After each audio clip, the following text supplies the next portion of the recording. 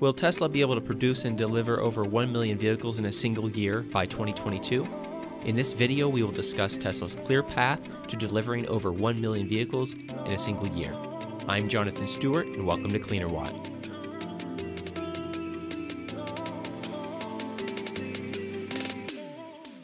"2019 was an amazing breakout year for Tesla, in which they broke both production and delivery records, as well as proving themselves to be an efficient and effective auto manufacturer. With all the recent good news from Gigafactory 3 in China, Tesla now, I believe, has a clear path to deliver 1 million vehicles in a single year. In order to see how this is possible, I'm going to take you through each one of Tesla's production facilities and talk about the current and future production that could be possible in these plants. We'll start with Tesla's first factory, which is the Fremont, California factory, where the Model S, Model 3, and Model X are currently being built. As mentioned, 2019 was a record year for both production and deliveries for Tesla, and we found out that in the full year 2019, Tesla was able to produce 62,918 Model S's and X combined, and also was able to produce 302,276 Model 3s, all at this Fremont factory. That's a total production from Fremont of 365,194 vehicles in a single year. Because of increased efficiency and these impressive numbers that they were able to put out in 2019, they have proven capacity of over 400,000 units per year at the Fremont factory. And based on other research I've done, I believe they could get to 500,000 per year out of that factory with some more increased efficiencies. I do think somewhere near the 500,000 vehicles per year is approaching the ceiling of the Fremont factory, and some of the reasons why I think they can get to this with even not adding a lot of extra space partially has to do with the way they're going to be manufacturing the Model Y, which has been confirmed that it will be built at the Fremont factory. But in the summer of last year, Teslarati put out an article, and they were talking about Elon's interview on Ryan McCaffrey's Ride the Lightning podcast and talking about the production of the Model Y, and they had this quote from this article. Musk detailed how the Model Y underbody was switched to aluminum casting instead of stamped steel and aluminum pieces, which greatly simplifies the moving parts involved in making the vehicle. This change effectively means that initially, using 2 castings to make the structure will take the process from 70 parts to 4. And once the big casting machine comes into operation, this will have brought the process from 70 parts to 1. So because of the design underpinning the Model Y, they're going to be able to turn 70 parts into 1 single part with a big casting machine. This will allow for a lot tighter manufacturing space and should allow for a smaller manufacturing line for the Model Y.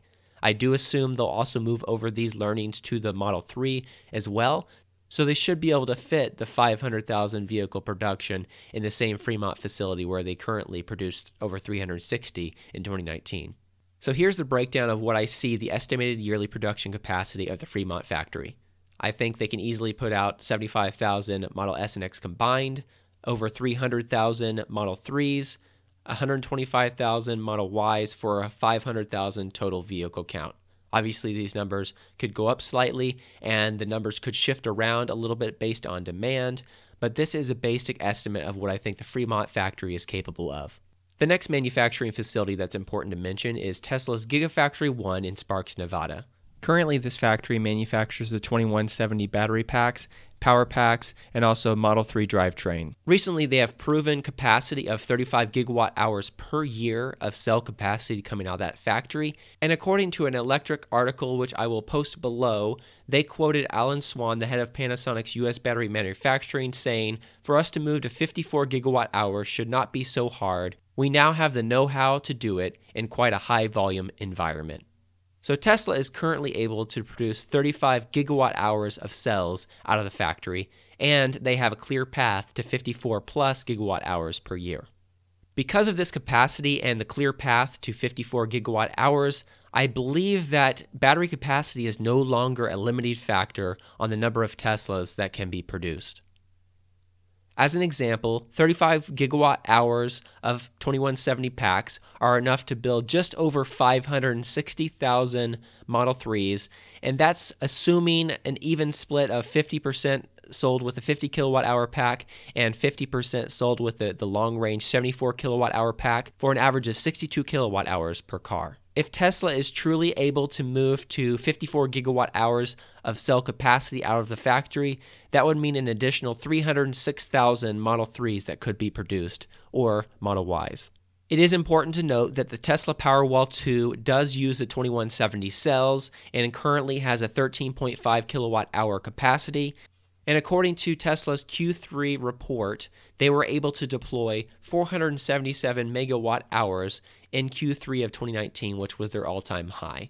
If this growth and rate continues through 2020, this would mean they would need to set aside about 2 gigawatt hours of battery cells for energy storage. So this still leaves plenty for Model 3 and Model Y production.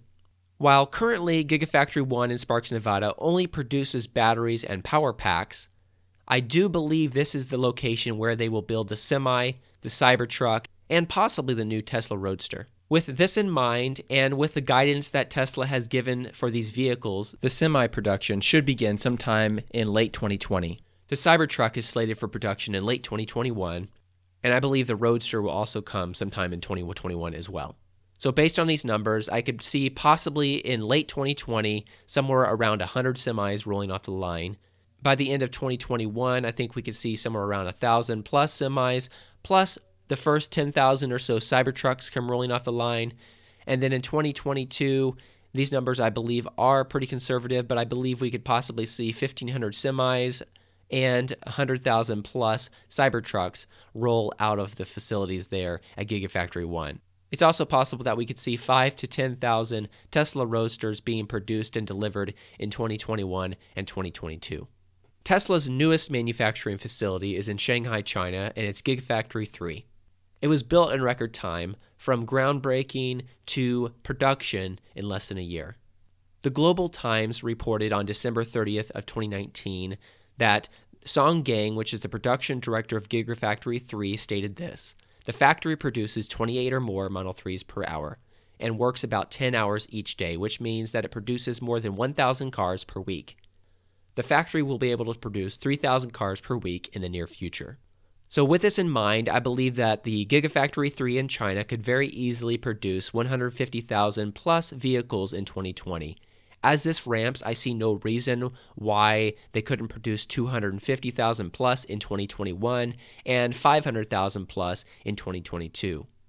Battery supply should not be a constraint for these deliveries and production numbers because Tesla is now sourcing their batteries locally there in China. The final factory, which we'll talk about in this video, is Gigafactory 4, which is going to be in Germany near Berlin. I do expect the groundbreaking for this particular factory to be sometime in the spring of this year, 2020, and there is a chance that they could be producing a very small number of vehicles by the end of 2021, but I think any kind of serious production won't happen until 2022 from this factory. With this in mind, I believe in 2022, it's possible with the learnings they've had and how fast they've been able to ramp up Gigafactory 3 in Shanghai, China, I think very possibly in 2022, they could be producing 150,000 plus vehicles out of Gigafactory 4, and this should be just the beginning of the ramp up. So if we combine all these numbers together, we see Tesla's clear path to 1 million vehicles produced and delivered in a single year. If you combine Fremont's capacity with Gigafactory 3's capacity, I see a clear path to 650,000 vehicles being produced and delivered in 2020. In 2021, you can add in a little bit of production from Gigafactory 1, if I am correct, where they will be producing the Semi, the Cybertruck, and possibly the Roadster. And that gives them a clear path of just over 760,000 units in 2021. I believe 2022 will be Tesla's breakout year because that's the year when I think Gigafactory 4 in Europe will open and start producing vehicles. And also, Gigafactory 3 in China will be hitting full stride. Gigafactory 1, I believe, will be producing more semis, more Cybertrucks, and Fremont could possibly be over the 500,000 vehicles per year mark. So based on all this information, I do believe Tesla has a very clear path to deliver and produce more than 1 million vehicles in 2022. Tesla should be able to sell all they can manufacture for at least the next several years, and definitely they should be able to do that through 2022. With their current progress in manufacturing efficiencies, I think this is a very realistic path, and I do think that the best is yet to come for Tesla. Thank you so much for watching this video. If you did like the video, consider clicking the like button so more people can find the video as well. And if you are not yet subscribed to the channel, please consider subscribing. And if you do subscribe, if you click the bell icon, it'll notify you when new content is published. Thank you so much.